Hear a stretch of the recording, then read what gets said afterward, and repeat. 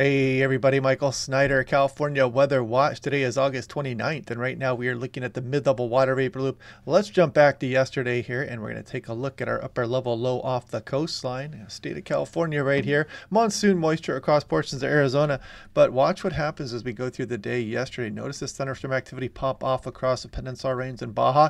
Then we get some into Southern California, just off to the south of the Salton Sea. There's some prolific lightning-producing cells there drifting about as we went through the evening hours, and those came to an end.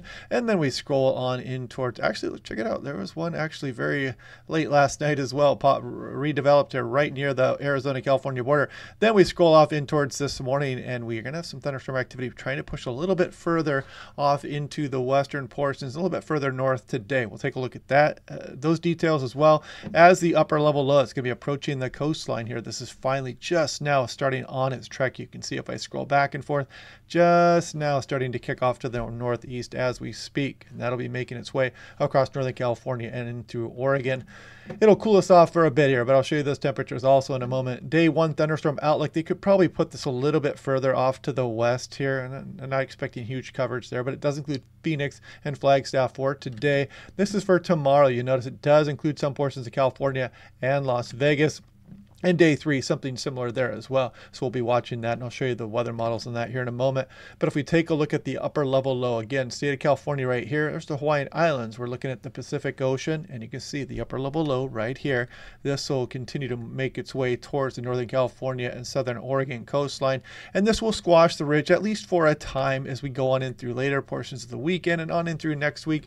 And then it kicks out, and we're going to return those temperatures back up above normal, most likely, as we're going through the first week of September. So taking a look at lightning flash density potential. So if we go through the day, this is actually, let me back this up. This is Thursday afternoon here. You can't rule out a thunderstorm again across some of the desert areas down into Baja and, extreme southeast California and Arizona, of course. Then we go into Friday, and you can see up towards Las Vegas again, maybe across the Peninsula Range of some of the desert areas. And we go through Saturday afternoon, and that is when you can see the upper level low start to have its impacts. It could bring some thunderstorm activity to Northern California and some of the Oregon Cascades.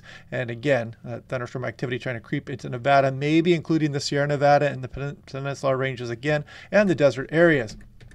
So there's Sunday wrapping that up. But if we take a look at the 2-meter temperature anomaly, this is the GFS, and this is the 06Z run, last night's run.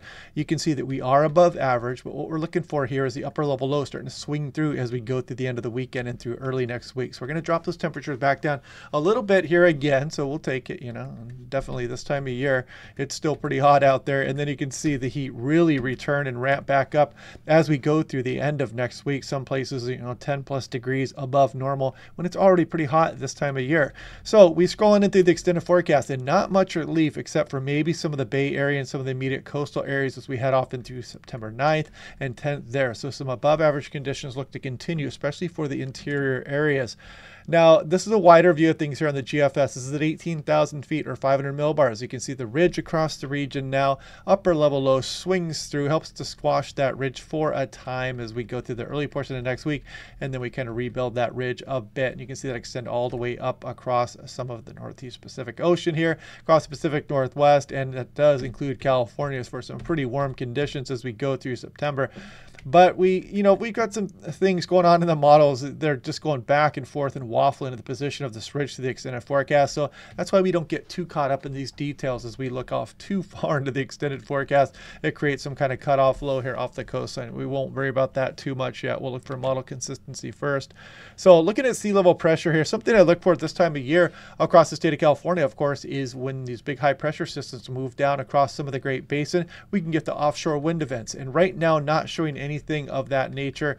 I'll show you what tends to happen. You'll see this high pressure that kind of moves down through the extended forecast. Let's see if we can find it.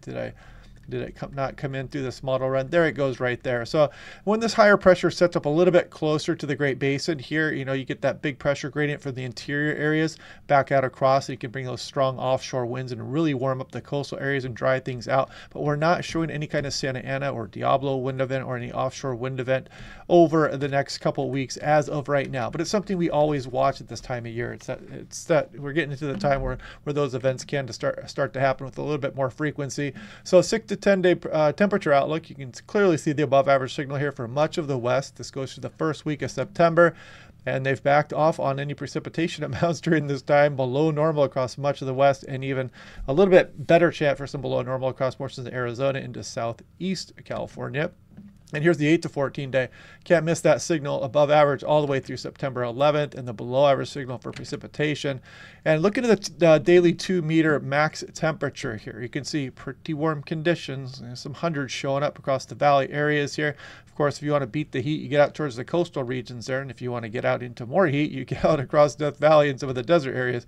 We scroll up in towards Sunday and Monday. And by Monday, you can notice that cool down. That's that upper level low swinging through the area. Then we bounce back Tuesday, Wednesday, Thursday as we bring some very warm conditions back here across the region. So, and then maybe through the extended, we cool things down a little bit more, but I wouldn't worry too much about that just yet. It's looking a little bit too far out in the crystal ball. And taking a look at a fire smoke, this is, let me update that because I believe that was yesterday's. It is. Let's go to the 12Z so we can look out 48 hours.